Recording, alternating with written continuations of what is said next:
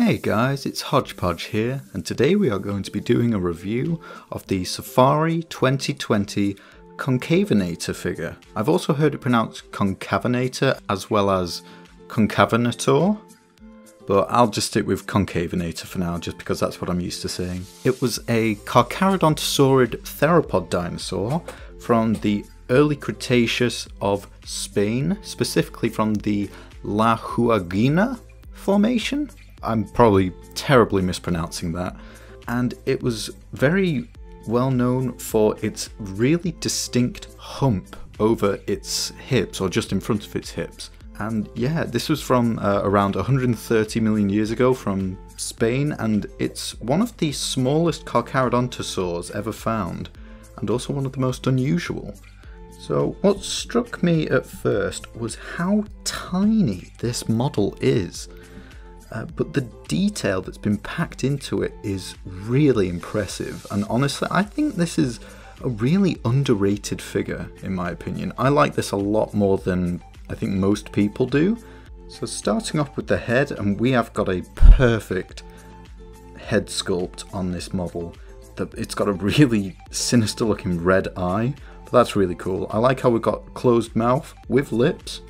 We've got the two crests on the top, which are accurate to the skull, and we've got the syringular bone here, which is the rear part of the mandible, the lower jaw. It's quite deep here at the back, so that's really nice.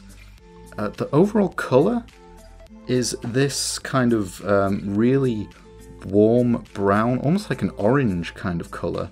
And then it's interspersed with this really dark brown, if not black, on the top of the head. And then the crests are in a really striking red. I really like that. I honestly really like the colours on this model. And speaking of the colours, all the way down the back, we've got these really cool looking striking white stripes. And I really like that. I think it looks very cool. And then on the torso here, we can see it's got almost like a yellow kind of right in the center of the chest. And as we go down to the forelimbs, now the forelimbs are an interesting point of contention for Concavenator, as the forelimbs were discovered to have these strange holes on them.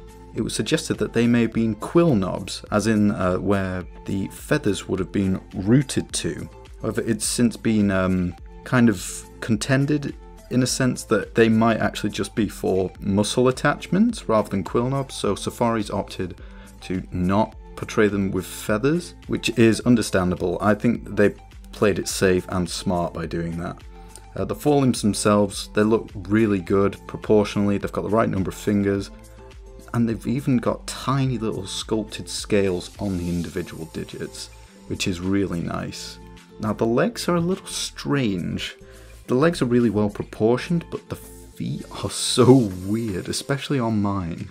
As you can see, the toes are really oddly splayed out, and the toe claw on the middle right foot on mine is curving upwards. As odd as it looks, my model does actually stand pretty much perfectly. And then this foot is kind of the same. The feet, the toes rather, are very weirdly splayed out. But they do the job. I have to hand it to Safari. They made this figure really stable.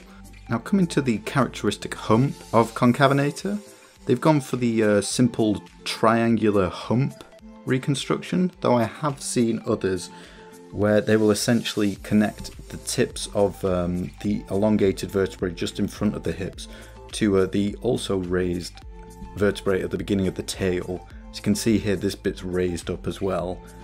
The Carnegie Concavenator also has that reconstruction, so it's cool that we have two different versions of the same animal.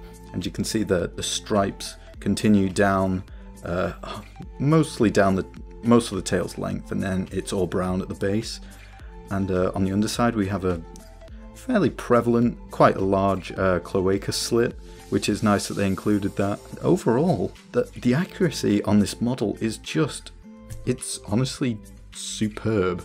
The proportions on this model are pretty much perfect.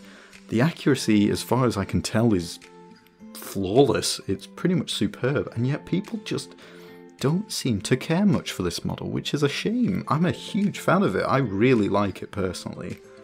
And it's not every day we get Concavenator models. So I thought a fitting comparison would be with the collector Mantellisaurus, as these two animals did live together and they scale really nicely. I think they are the same scale. I'm not sure what they are off the top of my head. You could have the Mantellisaurus drinking, and then you could have it being silently stalked by the Concavenator over here. It's a really, really cool that they scale up so nicely. So overall, I think the Safari Concavenator is a highly, highly underrated model, and I recommend picking it up because I personally think it looks a lot nicer in hand as well. So thank you so much for watching. I will see you guys next time. Bye bye now.